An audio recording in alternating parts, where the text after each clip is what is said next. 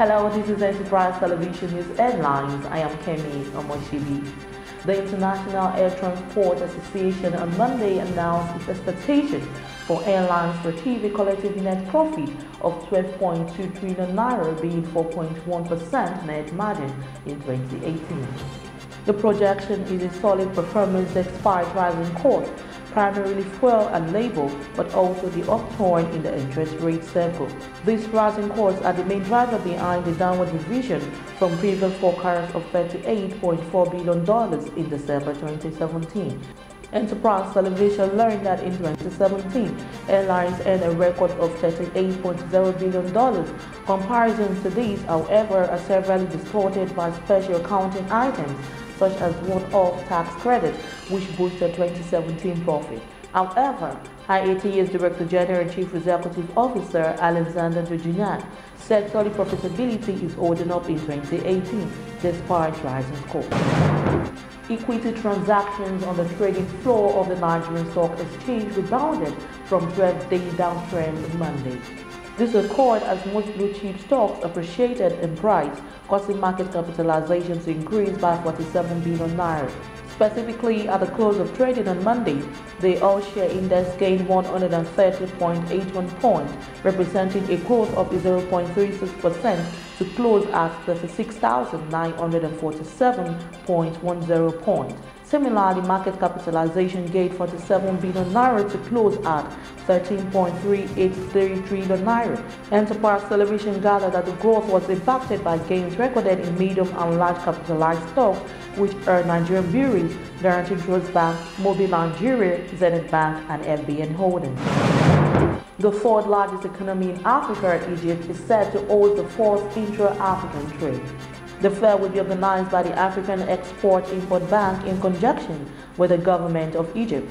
The president of Afrexim Bank, Dr. Benedict Orame, said the intra-African trade fair is the first of its kind in Africa, consisting of 7-day trade show that will provide a platform for sharing trade, investment and market information, and will enable buyers and sellers, investors and countries to meet, discuss and conclude business deals. He said the event will provide an opportunity for exhibitors to showcase their goods and services, engage in business-to-business exchanges, and conclude business deals. Obama said that since its inception, the bank had approved financing facilities totaling $14.5 billion for Egyptian corporate and financial institutions.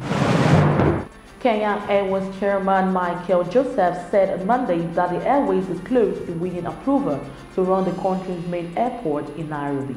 He said the loss-making airline had proposed forming a special purpose vehicle with state-run Kenya Airport Authority, allowing the airline to run Jomo Kenyatta International Airport for a minimum of 30 years. Kenya Airways, which is owned 48.9% by the government and 7.8% by Air France, had $2 billion of debt restructured by the government and shareholders last year, and it is planning new route as it tries to recover from years of losses.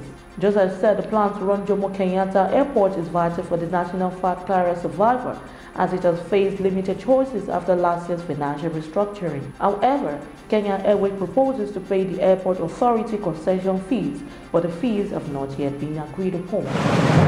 On the foreign scene, Britain's government have made a loss of over £2 billion after selling another tranche of shares in Royal Bank of Scotland. The shares were sold at 271 pence each, almost half the 502 pence a share paid in the government's bailout of RBS a decade ago, when it rescued the bank at the height of financial crisis. Treasury Economic Secretary John Glenn said the return was based on the reality of the RBS present situation. The taxpayers' holding in RBS will fall to 62.4% from 70.1% due to the sale. However, the government has said it intends to sell £15 billion worth of RBS shares by 2023. Moving down to sports. Kwese is launching its paid television operation in Liberia and its digital service Kwese iFlix in Zimbabwe.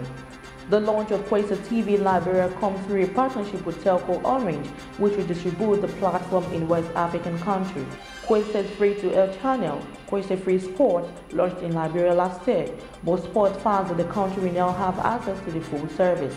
The launch comes ahead of national team football tournament in 2018 FIFA World Cup, which Quest TV hosts pay television rights to. Liberian football fans will now be able to watch African nations Nigeria, Senegal, Egypt, Tunisia, and Morocco compete in Russia. Orange Liberia Chief Executive Mamadou Coulibaly said it's the first time customers will enjoy a multi-screen experience in Liberia, accessing their favorite programs at home on the TV or on the go with their mobile phone. And that's it on Enterprise Television News Headlines for today. For more news, updates, special reports, and our shows, visit our website www.enterprisetv.tv. Our social media platform are always there for your all-around information in the world of business. I am Kemi Omoshebi. Many thanks for watching.